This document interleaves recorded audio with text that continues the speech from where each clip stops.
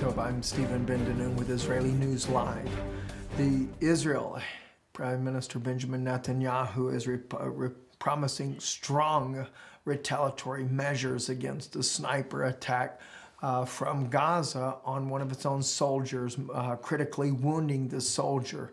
Hamas has been very quick, according to erupt that reported the article there, to deny responsibility in this particular case. They say that it was not one of their own men.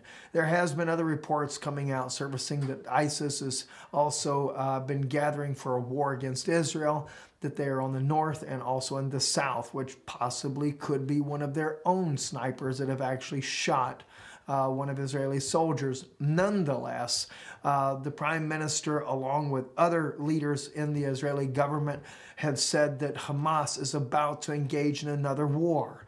Of course, if this war begins, it may drag Hezbollah from the north end as well. And I can only hope that Israel is prepared for such an engagement on multiple borders, which normally they are, from sources that we have inside the government that has let us know they are prepared and expecting to be attacked from multiple sides.